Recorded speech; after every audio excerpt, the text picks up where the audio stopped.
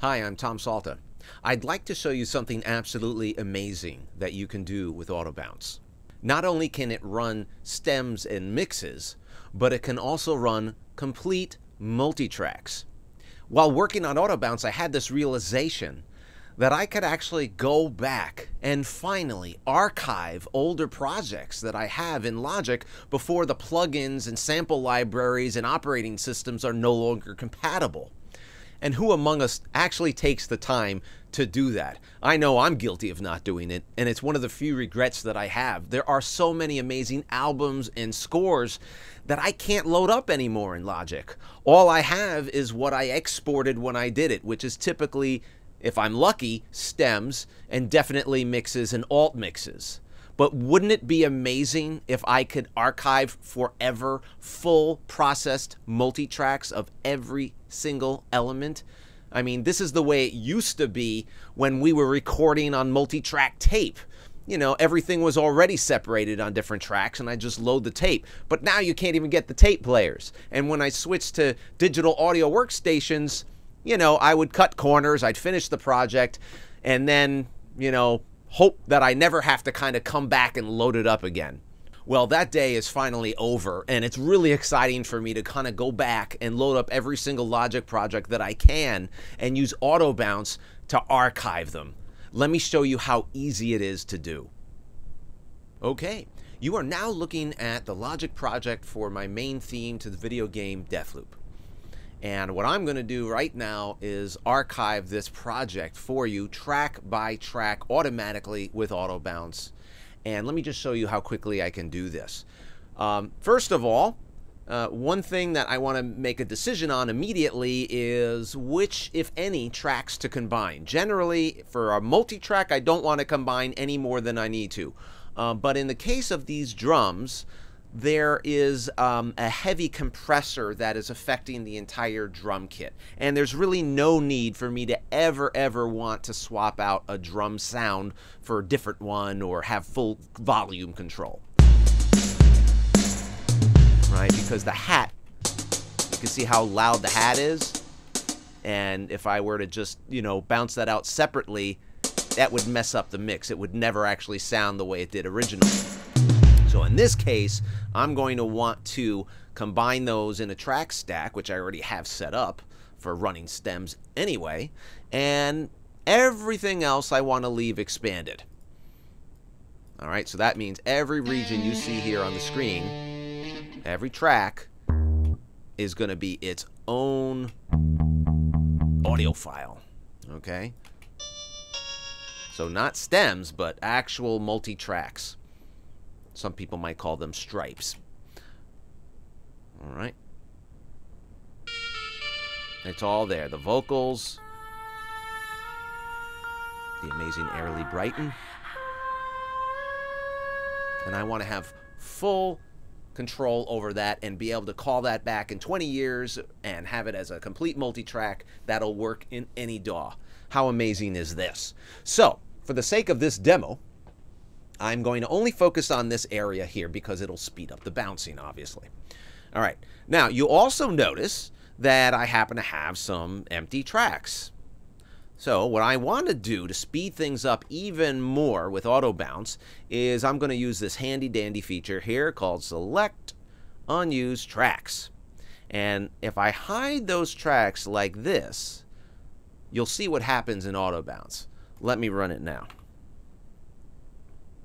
All right, so now I'm launching AutoBounce, and the first thing it will ask you to do is scan your Logic project. So you just hit scan and let it do its thing.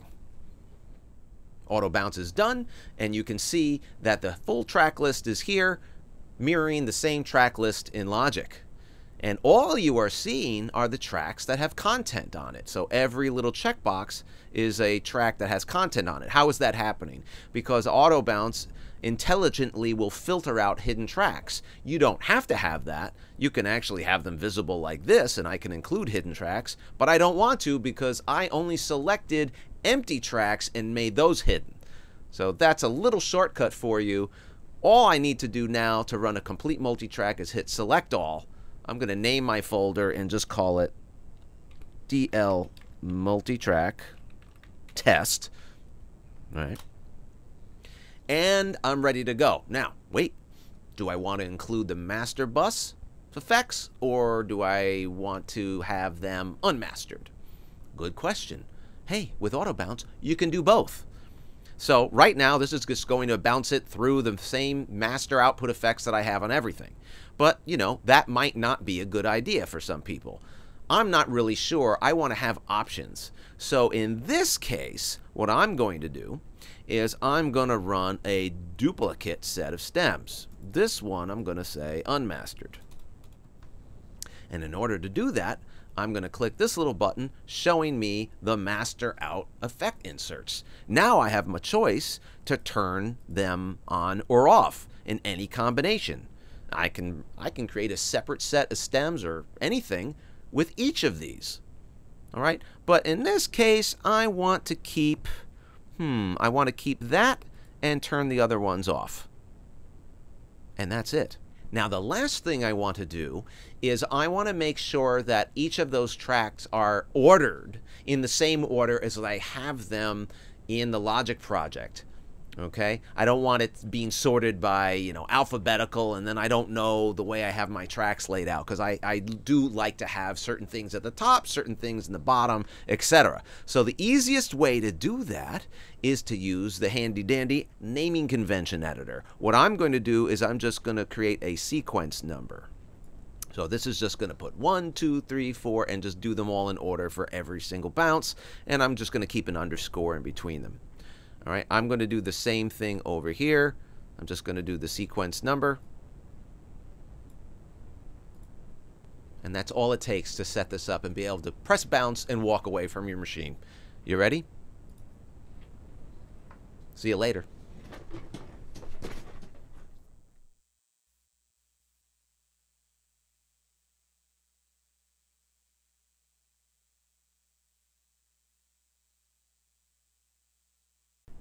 And we're back. Auto bounce is done. Let's take a look at what it did.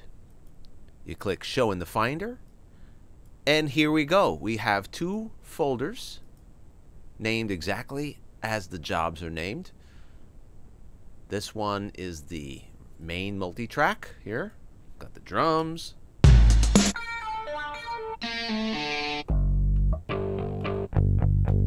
Right down the list. And then here is the same set done again, sequentially numbered, but unmastered.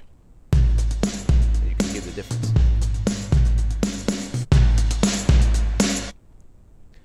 Pretty incredible, right?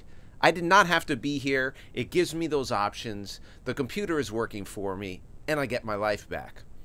That was a really quick, simple example, but you could take it even further. Take a look here in auto bounce. Let's say I wanted to do, in addition to an unmastered, let's say I wanted to take this job and do a dry set of stems. It's as easy as this. I hit copy. Okay, I'll just say dry. Simply click allow aux muting so I can see all my aux effects, and I can see which ones are the reverbs that I want to turn off to create dry. I can leave effects on like phaser because that's part of the sound, for example, but these are the reverbs. Turn that off. Done. That's it. All right? I could, and if I want to kind of keep working on this, do more tomorrow, or I made a mistake or whatever, I don't have to set this all up again. I could just hit save. So I would just call this my, you know, death loop main theme, you know, multi. Boom. And then I can just recall that whole auto bounce file and at any time if I wanted to redo something. That's how simple it is. And that's it for this video. Thanks for watching. Please be sure to subscribe, and I'll see you in the next video.